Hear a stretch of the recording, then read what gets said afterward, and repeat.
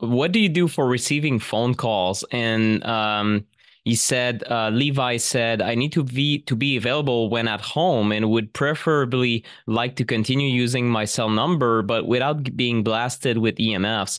That's a common question. There are also other circle members that ask the same question. I can share what I personally do.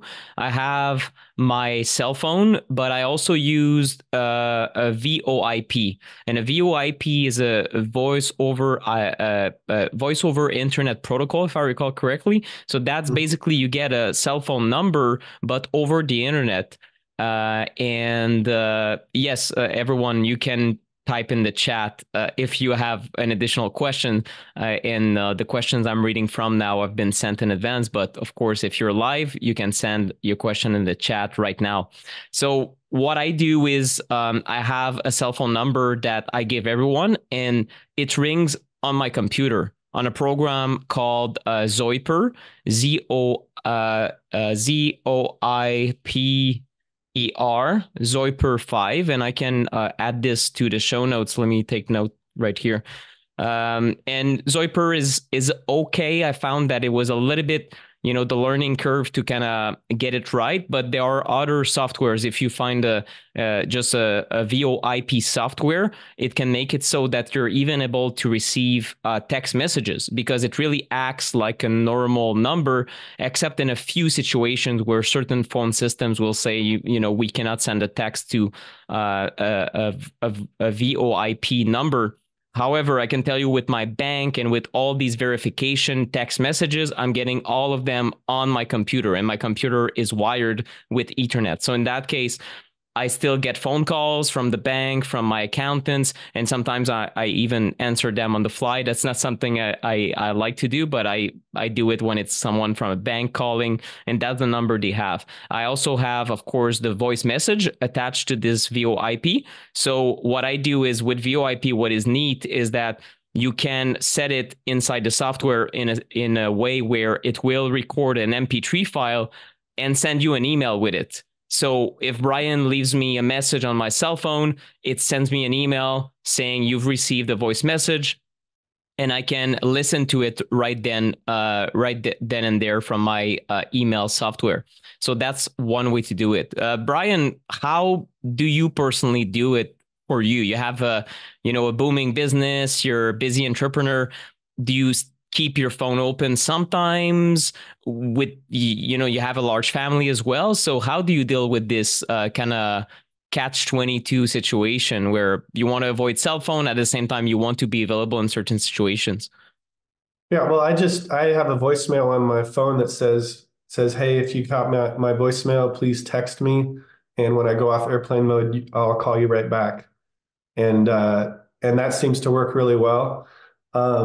Just in general, like that's something everybody could do right now, is just kind of have that stance as far as your voicemail, like, because and what I've found too is a lot of us don't really use the phone as much as we used to, like even 10 years ago. Like as far as calling, it's mainly like texting and using it for other purposes and everything. But when I'm at home, I just have it plugged in to my wired connection with my Belkin adapter for the iPhone, Ethernet to Lightning adapter. And they have Ethernet to USB-C adapters for the new iPhones or for the Android phones as well. So you can do that.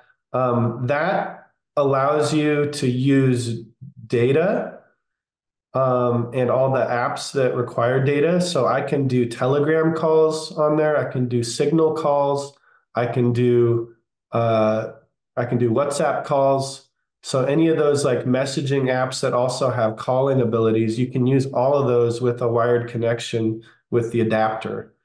Um, so if you're able to do that and like get all of your work people on that, or if you want to get a different number, that's another way to do it. You can get a Skype number or a Google Voice number, and you can just have that separate number on your phone and use the app to to make and receive calls right from a wired connection that way. And really the only reason that we have to jump through hoops like that instead of just using like normally you can do Wi-Fi calling on a Wi-Fi network, but the Apple and Android, they make it, as far as I know, this it's still this way. There's some kind of software glitch where it doesn't allow you, even though you've got access to the internet, to make that call when you're on a wired connection. So there's some kind of software, you know, engineering blooper, or maybe not, maybe it's on purpose, I don't know, but it needs to be fixed in order for us to be able to actually make like legitimate calls out and in with a wired connection again. Hey, this is Nick, the EMF guy Pinot. I am the co-creator of the EMF Circle along with my colleague, Brian Hoyer from Shielded Healing. What you saw today, this short video, is a preview of the longer interview that we did for our Circle members. Every month, we have a masterclass like one of these, or a Q&A session with me and Brian most of the time. So you get personal support and attention on your EMF reduction journey. So if you want to reduce EMF because you are personally sensitive, or you're just trying to take precautionary measures to better your health and minimize the risk associated with wireless and other types of EMFs, then the EMF Circle is the place to be. We have a ton of archives now. We have several months worth of Q&As that you can listen back to. Everything is recorded. You can either join live or just listen to the replay. So we have a CARS masterclass. We have a free protection masterclass also that we did. And we're going to have several other masterclasses moving forward. So we hope that you join us inside the EMF Circle. Just visit emfcircle.com or click the link under the video to join us. I hope to see you then.